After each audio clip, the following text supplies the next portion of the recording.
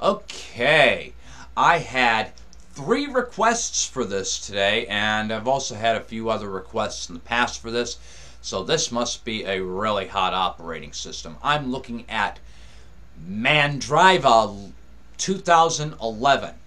Now, interestingly enough, this used to be called Mandrake back in the, I want to say early 90s.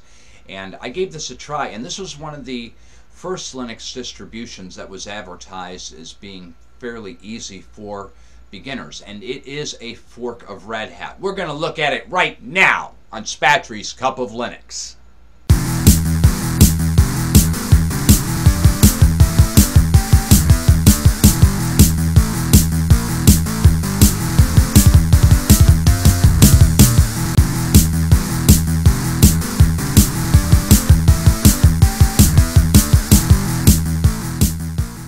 I have had 3 requests for this today, and so I actually bumped this up in my queue. We are looking at Mandriva. I'm just running this from the live CD. This is the free version. They also have a paid version where you get a few extra applications that normally you could get for free, just that you have to find them, compile them, or install them. And you also get documentation if you want. But at any rate, let's have a look at this and see what you get. Interestingly enough, I remember when this was called Mandrake Linux, and I tried this many years ago. It had an older version of KDE on it that I actually liked a lot more than what KDE has evolved into now. But still, nonetheless, KDE is a nice desktop environment. It is visually pleasing.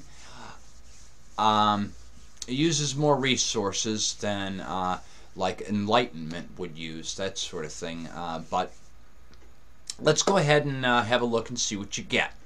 Okay, first we have this icon down here where you can add widgets and that sort of thing, much the same as you have right here, where you can add a panel, you can add widgets, and there's all kinds of activities that you can work with here.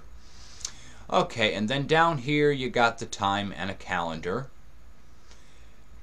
your network interface, your volume control, your most recent device that you had plugged in, your clipboard contents, a Mandriva sync client. I don't have anything plugged into here, so it's saying no medium found. Okay, notifications and jobs here. This is a stack folder for your downloads. Interesting. Okay, obviously the folder is empty here. And then we have another stack folder, and this one's for documents. Obviously we didn't put anything in there, but that's kind of neat that they put that there for us. Okay, and then here you can configure your desktop from this control. You have access to the Clementine music player, a nice alternative for Rhythmbox. You have access to a Mozilla Thunderbird, probably the best email client for Linux that's running right now. Then of course you have Copete, the instant messenger for KDE. You get the Firefox web browser, and of course the Dolphin file manager. Okay, now unlike other KDE distributions that I have seen, normally they have a start menu that would appear when you press this button here. That kind of resembles what they, in a way, kind of represents or resembles the start menu found in Windows 7 or Windows Vista. But this one looks like the same thing that you would see in GNOME 3 or Unity, to a degree, mind you. Okay, you have a quick shortcut to configure your computer. K3B for burning disks. Kwrite, which is your like a notepad program. Kcalc and Shotwell. And then places you can go to Home, Network, Root, or Trash. And then a Recent Documents area. I haven't opened anything, so we won't see recent documents there. We can also lock the screen or log out of the computer from here. Then we can go into Applications, and let's have a look and see what you get. Alright, in Internet, you get Blue Devil, Chokwak, Firefox, Kget, Knet Attach, Conqueror, KPPP, KRDC, KRFB, KTorrent, Mozilla Thunderbird, Network Center, and then VPNPTP.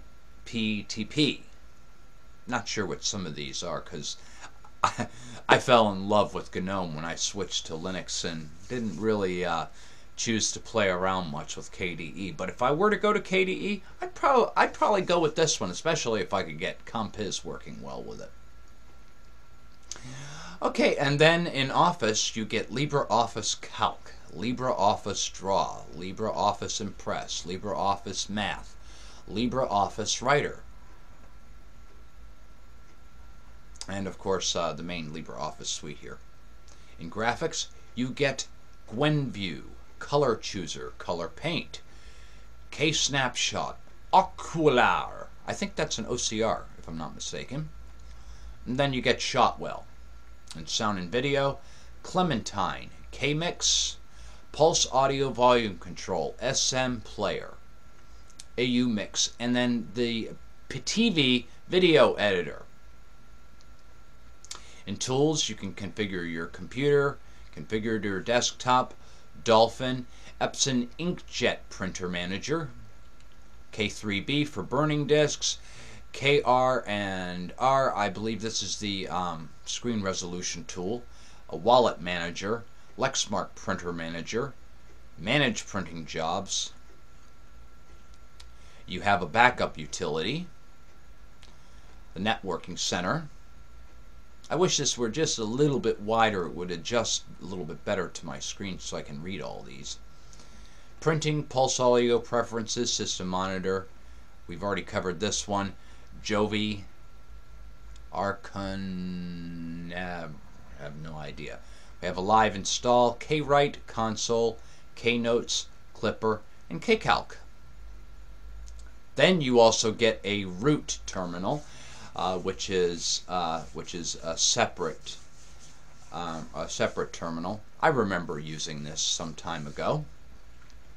In games, you get Catman, Collision, K-Mines, and K-Netwalk.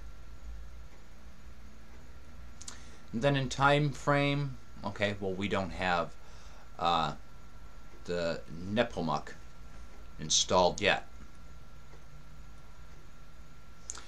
But in terms of being an easy operating system to use, I imagine this would probably be just about as easy as any of them can be. And I do remember that Mandrake was fairly easy to use years ago when I tried it. I played with it for a little while, and I also remembered that when I used it years ago, they sent me a lot of email asking me to buy support for it. But the thing is, like I said, when I tried these Linux distributions in years past, Wine hadn't really matured much, and it didn't run much of anything, and that was kind of a deal breaker because I couldn't get all my hardware working with it.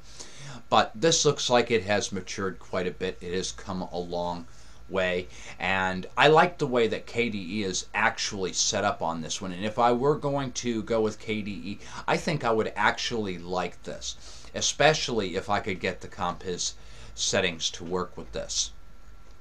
I'm sure I missed out a number of things on this distribution, but I did want to cover it because I've had a lot of requests for it.